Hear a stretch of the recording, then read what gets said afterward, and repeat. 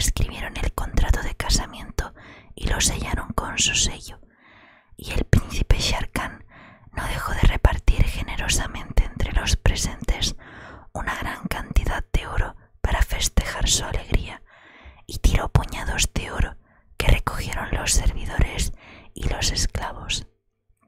Después despidió a todos los presentes, excepto a los 4 cadíes y el mercader, y volviéndose hacia los cadíes les dijo: «Ahora quiero que escuchéis las palabras que va a deciros esta joven, para que darnos una prueba de su elocuencia y su saber, y para que comprobéis las afirmaciones de este jeque». Y los cadíes contestaron: «Escuchamos y obedecemos». Y el príncipe Shere Khan mandó tender un tapiz en el centro de la sala y colocó detrás de él a la joven para que no estuviese cohibida y pudiera hablar sin que la viesen extraños.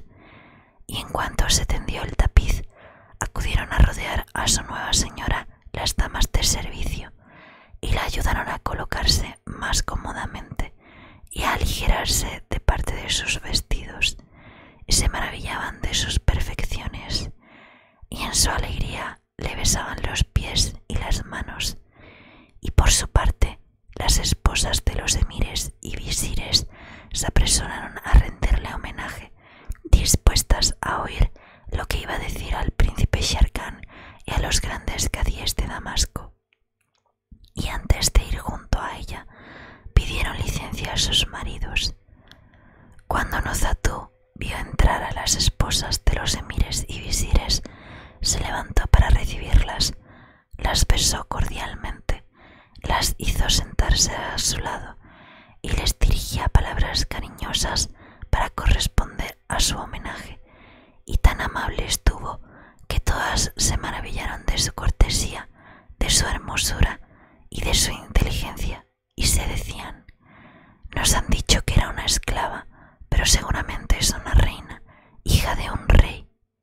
Y exclamaron: «Oh señora, has iluminado la ciudad con tu presencia y has colmado de honor a este país y a este reino, y este reino es tu reino, y este palacio tu palacio, y todas nosotras somos tus esclavas».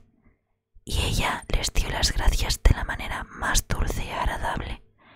Pero en este momento Shere Khan la interpeló desde el otro lado del tapiz y le dijo: «Oh hermosísima joven, joya de estos tiempos, esperamos ansiosamente tus palabras elocuentes, pues dicen que estás versada en todas las ciencias y hasta en las reglas más difíciles de nuestra sintaxis».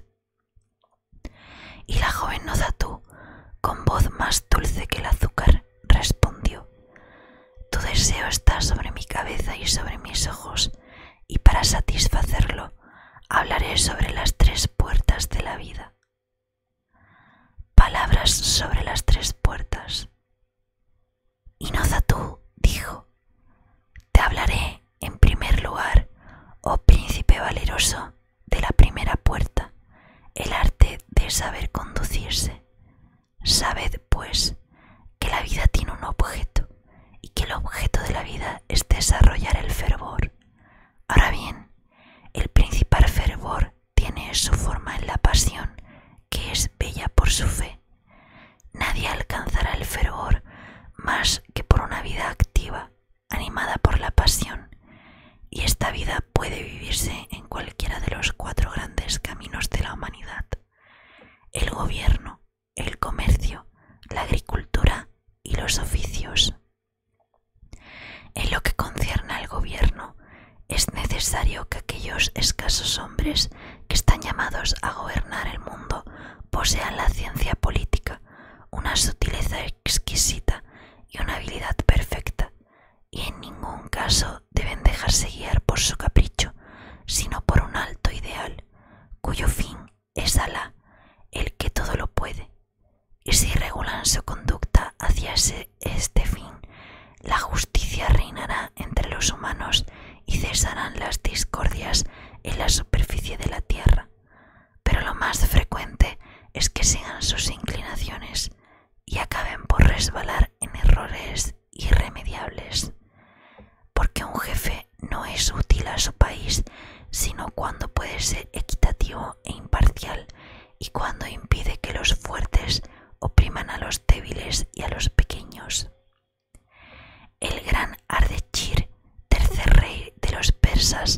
y uno de los descendientes de Sasán dijo: la autoridad y la fe son dos hermanas gemelas.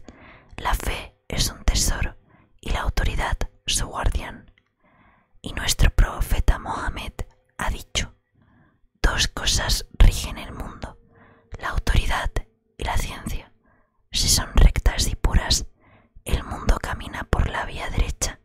Si son nefandas y malas, el mundo cae en la corrupción.